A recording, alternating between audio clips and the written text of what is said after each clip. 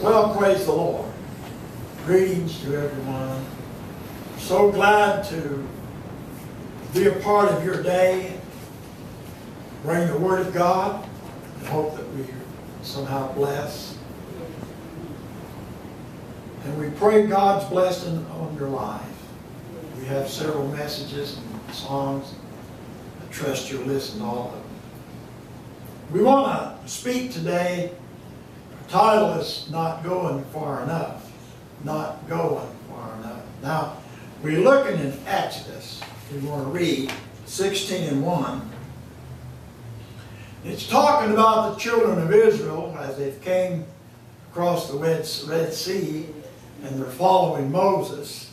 Now they're going to the promised land. God had promised them. And it wasn't that far. A short journey across the Red Sea and went to Canaan land. But they found problems along the road, along the way, to be intolerable. One time they didn't have any water to drink. Then it said they took their journey from Elim, and all the congregation of the children of Israel came into the wilderness of Sin, which is between Elim and Sinai. And on the 15th day of the second month, after their departing out of the land of Egypt, the whole congregation of the children of Israel murmured against Moses. So I'm bringing out the part where miracles had just happened. You're talking about the 15th day of the second month, from the time they walked through the sea with the water divided. And God had also, before that, provided water for them. Miracle after miracle after miracle. Well, he says, and the children of Israel said unto them, would to God we had died in the land of the Lord, in the land, died by the hand of the Lord in the land of Egypt, where we sat by the flesh pots, and when we did eat bread to the full, for ye have brought us forth into this wilderness to kill this whole assembly with hunger. So they complained and murmured. There was over 1 million. And so I'm sure it was a very, very challenging time for Moses and Aaron. And the problem, of course, was they hadn't gone far enough. They were complaining too soon. They hadn't gone far enough. That's like, for instance, a lot of people, whenever they go to church, and they sit and listen to the Word, and then they don't go back. They wonder why their family are lost and why they die and go to a tormenting hell. Well, the reason's because they didn't go far enough. They should have went on and sought God and followed His Word. And just like the children of Israel here, how that they was on a short part of the journey and already complaining. Don't you know God knew their need? God was testing them, of course, to see how they would respond in hard times. Now we see people today, and we learn about them, who have been redeemed from the Mormons and their doctrine, and from Catholicism and the Catholic doctrine, and from Church of Christ and their doctrine, and from Islam and their doctrine. But what we've noticed, most of these people, once they have been delivered and they've left those churches and those movements, they right away get caught up into some denominational church in the triune God organization in the world. And that's where they stay.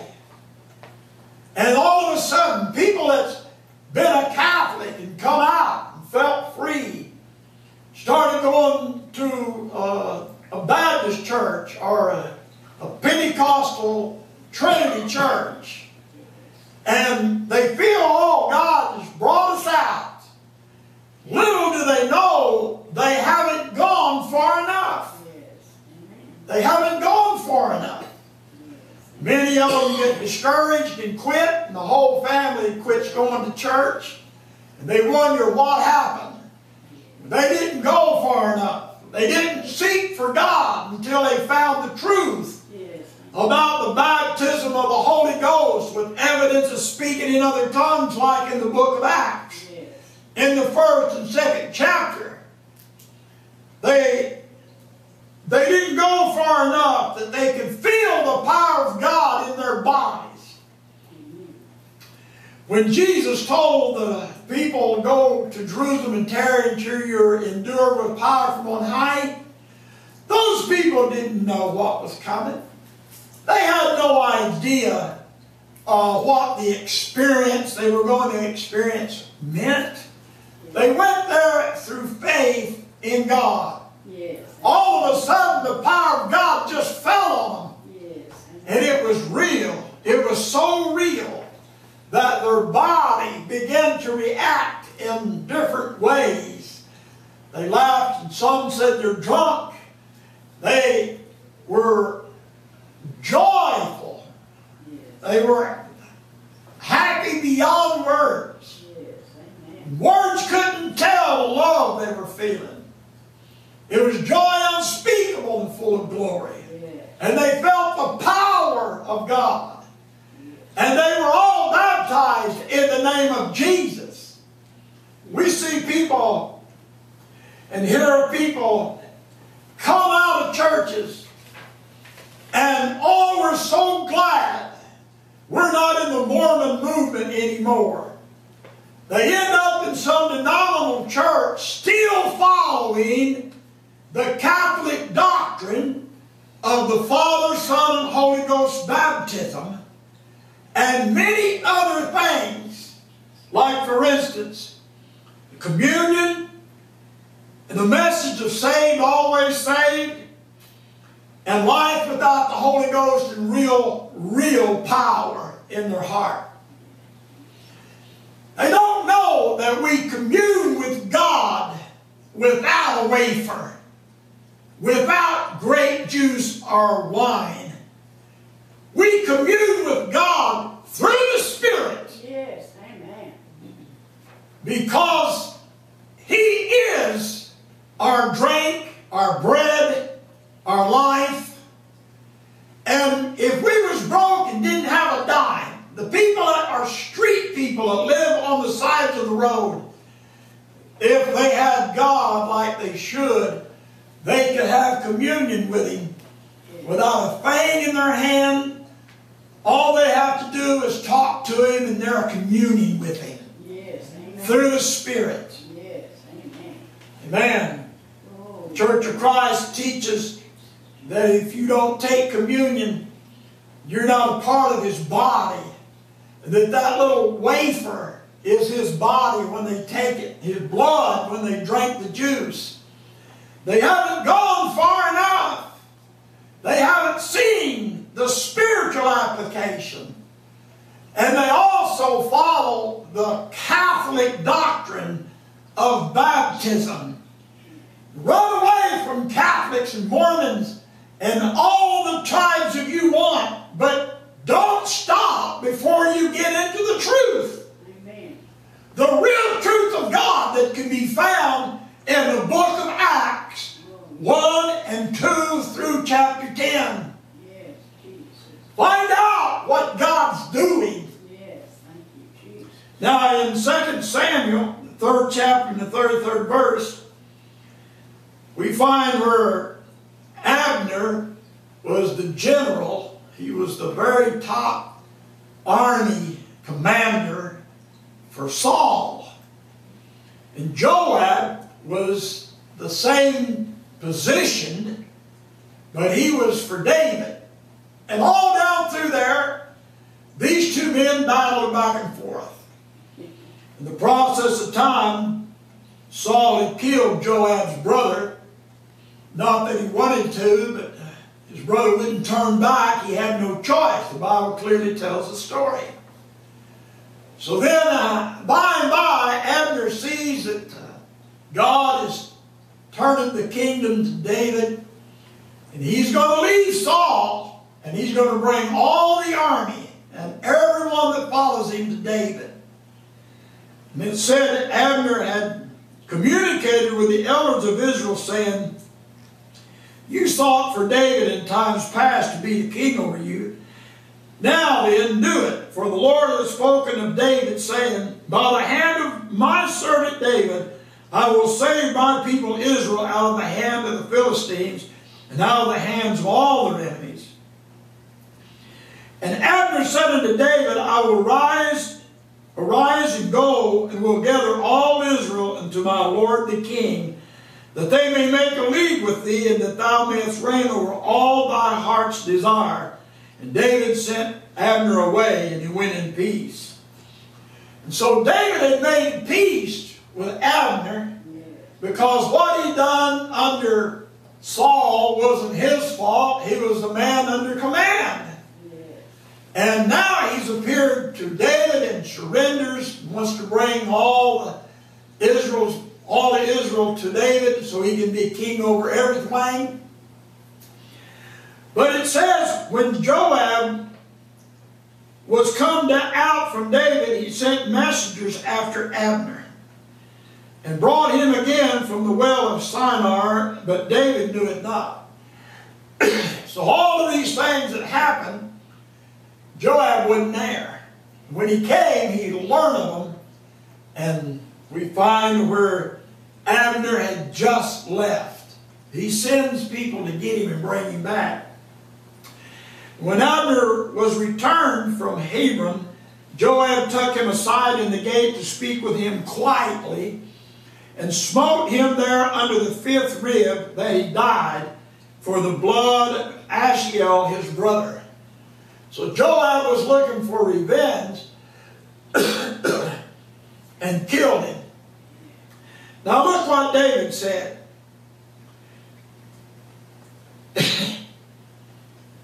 And the king lamented over Abner, or was sad and very crying and very sad. It says, and said, "Died Abner as a fool dieth. Thy hands were not bound, nor thy feet put in fetters." Now the moral of this story is this: Abner didn't go far enough. He turned around and went back. He was going. David had done sinning in peace. He was going to gather Israel. But he turns and comes back. A lot of people leave the Catholic Church and turn back into another denomination that teaches a big part of exactly what the Catholics are teaching. You don't know that the Catholics changed baptism, not God.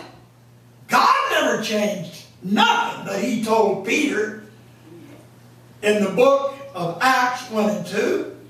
God never changed nothing about the salvation plan. It was changed, and there is written proof that it was changed by the Catholic Church in the 17th, 18th century to Father, Son, and Holy Ghost, taking the power of God away from baptism. How, Brother Bill? Because without the name of Jesus, there is no power. The power of God is in the name. Yes, amen. When Christ left and went into the heavens, he left his name with the church. His name has power. Yes, amen. And he said through Paul, "Whatsoever you do in word or deed, do all in the name of Jesus." Yes. Word or deed. Yes. Baptism's a deed. Yes. and you speak the words. Father, Son, and Holy Ghost are titles. They're not names. The power of God had been lifted from the most important part of new Christians, which is remission and burying of their past sins. People leave the Mormons and they feel so free. I broke free. They end up in some Pentecostal triune church, and they're very happy there. They're very satisfied. Not only that, they'll defend their church, not knowing that they haven't went far enough. There's only one church and one way. One way to God. He says in Matthew 7:13, enter ye in at the strait gate, for wide is the gate, broad is the way that leadeth to destruction, and many there be which go in thereat. Because strait is the gate. Do what? I'm talking about the only church on earth. Straight is the gate. Straight. Not any old way. There's not a dozen ways. Straight is the gate. Comes right out of the Word. It says, and narrow, straight is the gate, and narrow is the way which leadeth unto life, and few there be that find it. Is that in this book? Yes, it sure is. Yes, Matthew 7:14. Look it up. Beware of false prophets. Now, we don't call them prophets today. We call them pastors. False teaching pastors. Prophets. Beware of false prophets, which come into you in sheep's clothing. Oh, they look so nice, so kind, and they talk so smooth, and they know the right words. They can win you over. But inwardly, they are as raven-leading wolves. Why? Because the message they carry is poison. You can't go halfway and find truth. You must go all the way. Look in this book for it. There's one way. He says, many will say to me in that day, Lord, Lord, have we not prophesied in thy name? Now, he didn't say we have prophesied. He says, have we not? So it's a fact that they had prophesied. Have we not prophesied in your name? And in thy name have cast out devils, and in thy name done many wonderful works. You see the triune movement in the world today. They're building, they're feeding, they're reaching out, they're gathering in, they're growing, they're growing, they're growing, they're prophesying. The triune God is growing in today's society. Oh yeah, God has allowed them to have power, to have the ability to deceive. Now you can't be deceived if you really want truth, because you'll find it in the book. But many people won't take the book's word for itself. They'll go to their pastor, which you know good and well is going to tell you the wrong way. They tell you one thing and they go to the book and it's just the opposite. He says, many will say to me in that day, Lord, Lord. And then in the 23rd verse, and then will I profess unto them, I never knew you. Now how could that be? How could he never know him? Because sin will never enter into heaven. You've got your lifetime to get it right. And according to the book of Revelations, you can be right. But if you don't get 100% right on the plan of salvation, God will scratch your name out. He'll take your name out of the Lamb's Book of Life. You can't get into the Lamb's Book of Life unless you go through the Lamb. There's one way to God. Now in Ephesians 4:1, I therefore, the prisoner of the Lord, beseech you that you walk worthy of the vocation wherein you are called. Now this is the calling coming straight from Ephesians. There is one body and one Spirit, even as you are called in one hope of your calling. One Lord, one faith, one baptism, one God and Father of all, who is above all and through all and in you all. This I say therefore, and testify in the Lord, that ye henceforth walk not as other Gentiles walk, in the vanity of their own minds. Do you think it's a mystery to them? Don't you know that they know they're following Catholicism doctrine? Sure they know. Sure they know. They've carved out an easier way so they can build a crowd. Look what Isaiah said. Isaiah 4:1 said, in that day 7 women shall take hold of one man, saying, we will eat our own bread and wear our own apparel, but let us be called by thy name to take away our reproach. That one man he's referring to is Christ. We'll eat our own bread, we'll wear our own apparel. Just let us take on your name. They're hiding behind the name Christianity. I heard one man say, these singing groups always reaching out and asking for money, but what they don't tell you, I'm quoting, what they don't tell you is they keep 20% of everything that comes in for themselves. Well, it's not just singing groups that does it. It's not just singing groups. This is a money-making machine. Religion is a business, multi-billion-dollar business. Some pastors own big flying jets. They have big castles. They own land, hundreds and thousands of acres. Money came from people that needed it more than they did.